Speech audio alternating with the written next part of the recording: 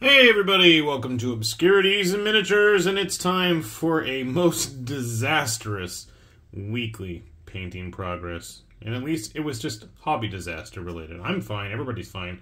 In fact, this week was pretty good actually overall, despite having to see almost all of my entire immediate family in other places, except for Mr. Sparkletrout, who is busy making AI-generated anime VHS tape covers. But nevertheless, I know he was kind of preoccupied house sitting, so I will give him a hard time because I would like to see him painting. So it's not just me slopping my way through things, and slop I did. So it was a tragic hobby week for myself. I don't know what was going on with my hands, but I literally broke at least 6 models that I can think of. 2 that I was in the middle of painting, 2 that I was prepping, and 2, maybe 3 now that I think. Maybe it was, there might have been more than 6 things broken, but 2 for sure that I was about to film. I think a 3rd one I better go check, and then another one I just broke now, and literally one that I broke while I was getting ready to film this and searching around out in the dark trying to find the missing piece, which we'll get to. But here is a out of focus Chinese boxer from War Games Atlantic. Very basic, but I wanted a guy at least with just his fists. I wanted a nice Wong Fei Hong style guy, and I notice now he has no eyebrows, but we can fix that later. Whether I do or not is an entirely different story. I've just got so much stuff that needs painting still, and I am so desperately ready for Thanksgiving break. Thankfully, the area we live, the kids get the entire week off for almost the end of November. I'm looking forward to it, and with it, as always, the inevitable Kingdom Death Black Friday sale. So we had to at least try to get another one done. It didn't come out as nice as I would like. I'm not happy with her face, but then again, I know it's super zoomed in. But the sucky thing is, you know, I've seen so many guys on Instagram and social media and everywhere that just do amazing knockout jobs, and I'm trying and plugging away. And I guess, you know, I got to give myself credit for at least getting that much done. But damn, some of those guys are good, and I'm just like, looking at my stuff here. So this is the Summer Twilight Night that just barely came out. And I know that now that my dad's back in town, he's getting the big one. So we'll let him knock that out. Hopefully he can do a better job than me. All right. And I guess since we're just on a roll with actual physical models, I tried to paint up the whole thing, the plastic version, and again, I'm not super pleased with my results. I really am going to have to go back and fix those. Those look like a mess. The horns on his helmet, I am not pleased, and the hands are quite sloppy as well. I actually was planning on doing the fingernails since he is supposed to be barehanded, and probably forgot, and it just doesn't look all that great. So we'll go back and try to clean that up at some point. Maybe I'll even show him off. I don't know. I'm not super pleased with his cape either, but it's just going to have to suffice for now. And I know it's super zoomed in, but that's the problem. I can see all the mistakes. I still really like this model, actually. I even tried to get the... Oh, God, that's all glossy still. Unfortunately, this guy, despite being nice and dynamic, I still feel, having spent too much time with him over the last few days, that there's a lot of that kind of soft melding of lines and edges that was an issue with the earlier models. I haven't seen that in a while, so I was kind of surprised to see that everything just kind of blends together, you know, under his cape. But again, who's going to really spend time outside of people like me, and now you, because I'm showing you this, all the dwarf butts. All the dwarf butts you need. I always had to paint a lot of butts. So this guy is from Martin Artelier's Magical Girl Assault. This is like one of the bad guys. And it looked a lot better when I took him outside.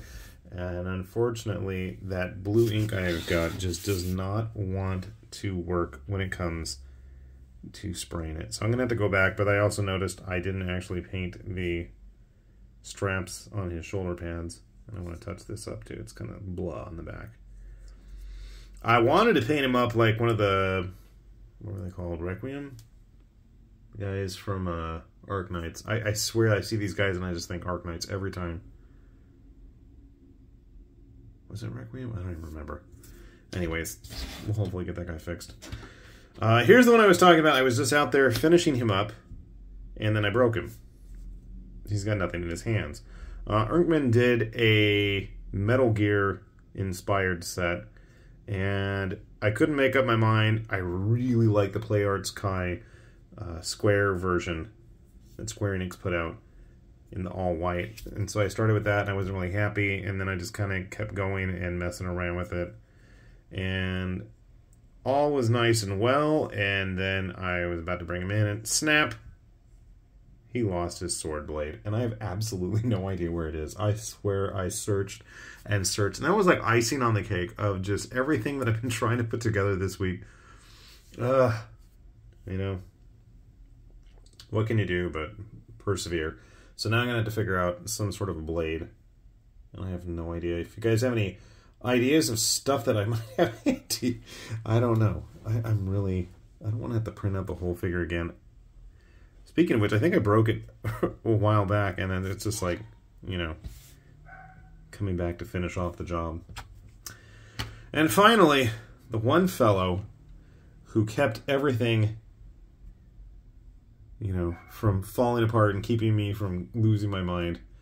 Always with a positive attitude. Always with a smile on his face. A model that I feel needs no introduction, because it's one of those models that's like, you know, having a childhood friend on the table. Da da da da da da da da. Wait, that's Final Fantasy. Shoot.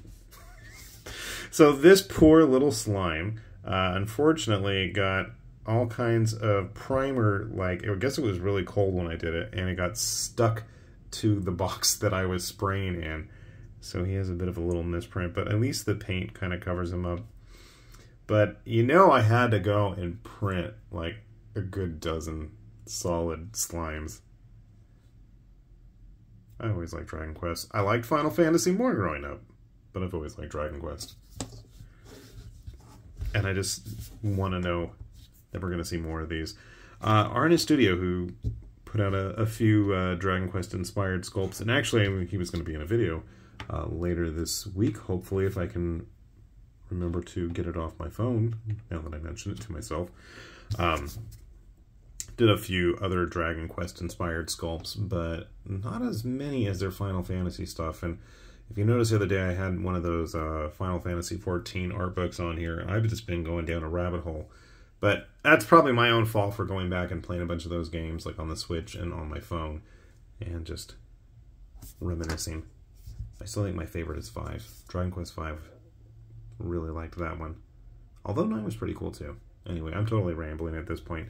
If you're interested in tracking down, building, painting, doing a better job than me, sharing your stories of hobby woes, by all means, you know, drop those down in the comments below. We'll have links to all this stuff, even though our poor half-naked Kingdom Death Lady is not even on the camera. Of course, if you're interested in any of these printed models, always keep in mind that more than likely My Mini Factory is going to be doing their big, ridiculous Black Friday STL sale, as well as, of course, the usual Kingdom Death one. So I don't know about you guys, but I'll be keeping my eyes peeled, and hopefully we'll all be enjoying some fun stuff in the very near future. So, with that said, this has been High Lord Tamberlane with Obscurities and Miniatures, saying thanks for watching, and we will see you back here soon.